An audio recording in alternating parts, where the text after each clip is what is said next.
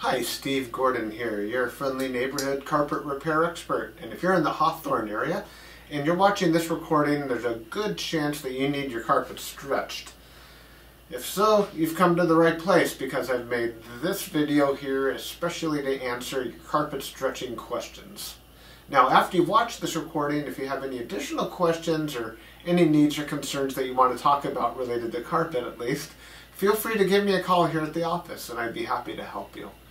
Also, at that point, we would just be thrilled and honored and blessed if you would hire us to come on out and stretch your carpet for you.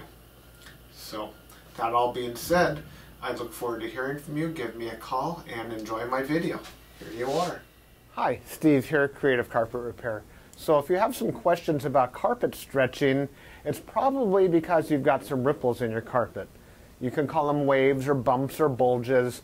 But for one reason or another, you're looking at your carpet and you see that it goes like this. You might just have one ripple right down the middle. It could be waves and ripples all over your carpet.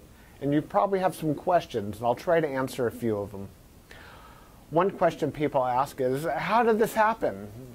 Why is my carpet doing this? And the answer is more than likely that it wasn't stretched in properly to begin with. You see, what we use for carpet stretching is a power stretcher. If we use a power stretcher, we can stretch the carpet so tight that it'll never come up again. You see, a power stretcher butts up against one wall, it goes all the way across the room, and it has a head on the other side.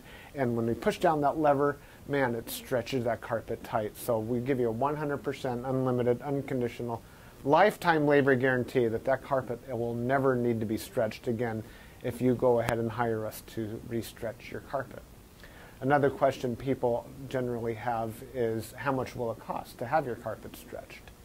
If that's you, you've come to the right place. What we normally do is wait for you to call, and then we'll give you a general ballpark guesstimate over the phone.